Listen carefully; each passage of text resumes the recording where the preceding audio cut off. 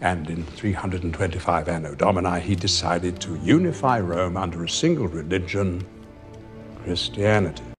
And in 325 anno Domini, he decided to unify Rome under a single religion, Christianity. And in 325 anno Domini, he decided to unify Rome under a single religion, Christianity.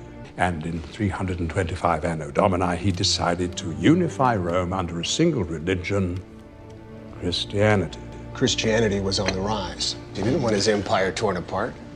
Christianity was on the rise. He didn't want his empire torn apart. Christianity was on the rise. He didn't want his empire torn apart. Christianity was on the rise. He didn't want his empire torn apart. And to strengthen this new Christian tradition. And to strengthen this new Christian tradition. And to strengthen this new Christian tradition. And to strengthen this new Christian tradition, Constantine held a famous ecumenical gathering. Constantine held a famous ecumenical gathering. Constantine held a famous ecumenical gathering. Constantine held a famous ecumenical gathering known as the Council of Nicaea. Known as the Council of Nicaea. Known as the Council of Nicaea.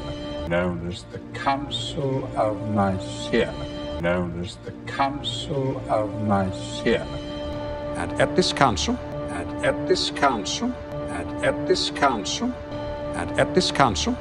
the many sects of Christianity debated and voted on, well, the many sects of Christianity debated and voted on, well, the many sects of Christianity debated and voted on, well, the many sects of Christianity debated and voted on, well, everything from the acceptance and rejection of specific gospels to the date for Easter, to everything from the acceptance and rejection of specific gospels to the date for Easter, everything from the acceptance and rejection of specific gospels to the date for Easter, everything from the acceptance and rejection of specific gospels to the date for Easter, to the ministering of the sacraments, and of course, the immortality of Jesus, to the ministering of the sacraments, and of course, the immortality of Jesus, to the ministering of the sacraments, and of course, the immortality of Jesus, to the ministering of the sacraments, and of course, the immortality of Jesus. Until that moment in history, until that moment in history, until that moment in history, until that moment in history, Jesus was viewed by many of his followers as a mighty prophet.